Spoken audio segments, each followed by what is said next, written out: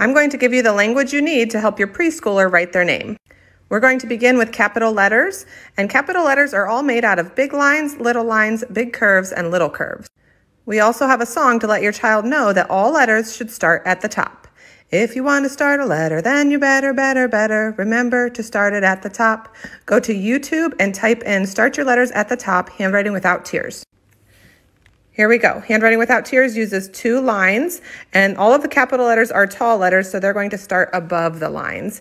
A is a big line down, little line over. B is a big line down, frog jump to the top. That means you don't go up, you're going to jump. Little curve, little curve. C is one big curve. D is one big line, frog jump, big curve. E is one big line, frog jump, little line at the top, little line in the middle, little line at the bottom. F is one big line, frog jump, little line at the top, little line in the middle.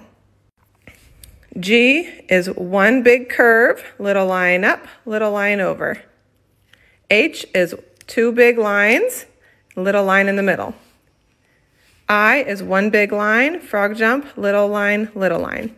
J is one big line, one little curve, frog jump, little line. K is one big line, frog jump up here to nowhere, kick, and slide away with 2 little lines.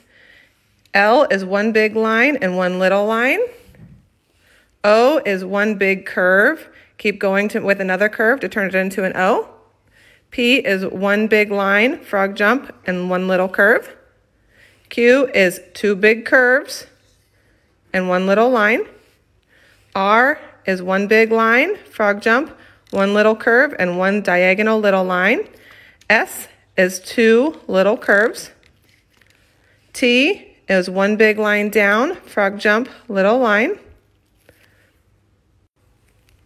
I ran out of room, but I'll keep going. U is one big line, one little curve, and one big line up.